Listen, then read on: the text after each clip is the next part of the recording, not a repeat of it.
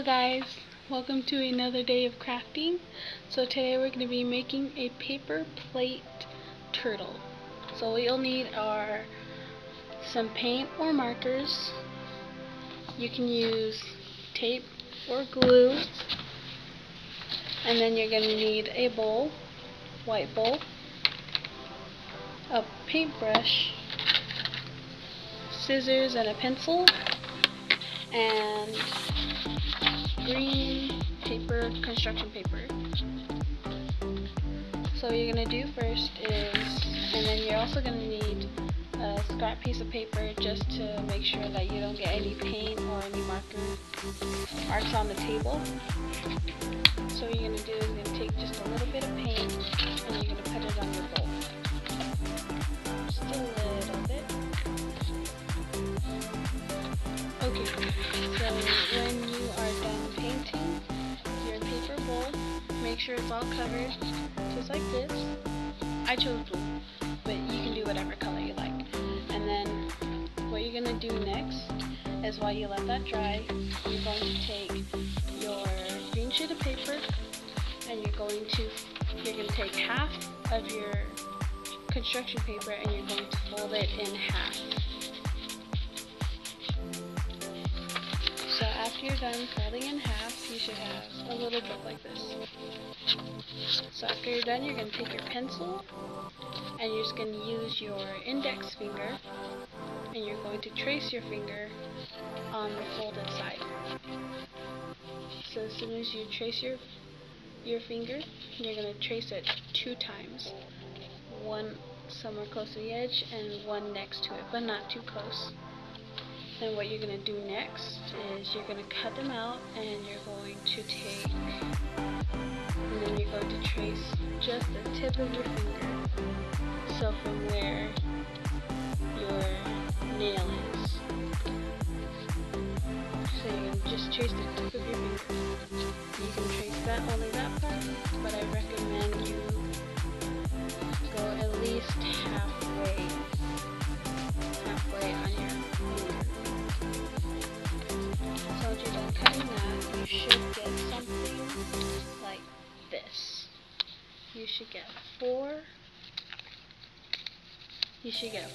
of these. 4 little fingers. You're going to use these for the arms and legs of the turtle. And then with that half one, you should only cut one side. So you should only have one. This is going to be its tail. So as soon as you're done with that, you are going to take a piece of tape and you're going to put it on one side of the leg. And as soon as your paper bowl is done, you can paint the inside if you want to as well, but I'm not going to. So in the meantime, if your paper bowl is dry enough, you can take one side of the leg and you're going to tape it upside down. You can put it on one side so the tape isn't showing. So you should have something like this. Just a little leg sticking out. And then continue to do that until you use all of your pieces. So after you're done taping or gluing your legs and your tail to your turtle, you should have something like this. But let's not forget the head. So what you're going to do for the head is you're going to trace your thumb. You're going to trace your thumb and you're going to cut it out on the same piece of paper. So make sure your thumb is pressed down and trace it around. And then you're going to cut it out like this, but only one side. So if you want to, you can draw a pair of eyes. As you can see there, that's what I did. I drew a pair of eyes. And now I'm going to take a piece of tape and I'm going to put it on the back side of the turtle. So that way the sticky side is facing up.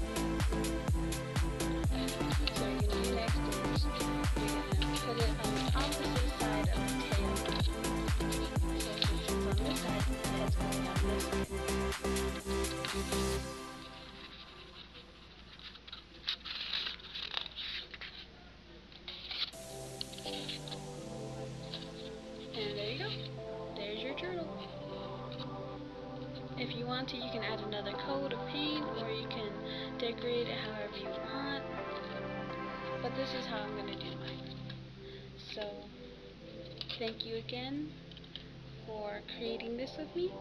So until next time, I hope you guys are staying safe, and I hope you guys are staying healthy.